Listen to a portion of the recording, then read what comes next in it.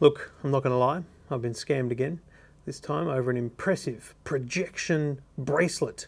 Gives you smartphone interactivity on your wrist. Now, this is just another one of those Facebook ads which I knew full well was a scam, but again, testing it out for you. This one was actually sent to me by one of my relatives, and I immediately said, no, that's a scam. It's actually not entirely a scam, the video that you see, but take a look at this. So this video is what you would have seen in the Facebook ad. It's a pretty impressive idea for a product. It's a bracelet that can project your smartphone onto your wrist and you can interact with it with touch. It's amazing. And it's shown here being used in the bath, it's being used while you're out in public transport. It's just generally a very cool way to interact with your phone. It's the idea of that we won't carry phones around in the future. The smartwatches commence that kind of process. But the thing is, this is not an actual product. When you find the original source of this video, which was shot in 2014 and published on YouTube, it's a concept. It's a concept for a bracelet. It's a concept for a product. It was probably some uni student's idea or someone just looking to try and get investors for their cool, amazing idea. I can tell you right now, it's never going to happen. Not in my lifetime. That wrist bracelet there, it's about the size of what was the jawbone up many years ago that was a fitness tracking device. You ain't fitting a projector and a touchscreen interface into that. So, why is it being advertised? Why is that video being used in an ad? Because we're all suckers. You see that and you think it's amazing and it's not very expensive. Of course, you give it a crack, it's under 50 bucks US.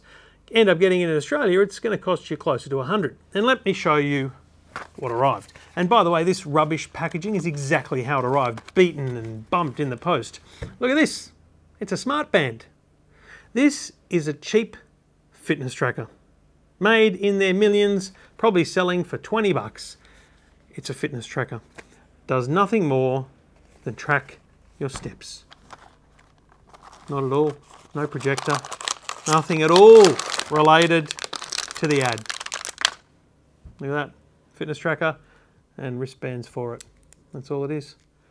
Now look, the website that I bought this from is already discontinued. It doesn't exist anymore. The Shopify store has also been discontinued because these people, this is like the ultimate Nigerian scam. They dangle this great carrot in front of you on Facebook. They take your cash. You don't think it's a lot of cash. And then they disappear and they send you maybe a rubbish product or they don't send you anything at all. Honestly, Facebook advertising is a disgrace. And the stuff that's being shown in video ads on Facebook is tantalizingly interesting, but it's all a scam. It's so hard to find legitimate stuff. I found the Go Cube, that was legitimate. There are some legitimate people realizing Facebook's a great way to advertise your product, but unfortunately, these kind of crappy scam products are muddying the waters for Facebook advertising, and Facebook needs to do something about it. Frankly, the Australian government needs to do something about it. TV stations would be hauled over the coals if they were advertising these products and this kind of stuff was going on.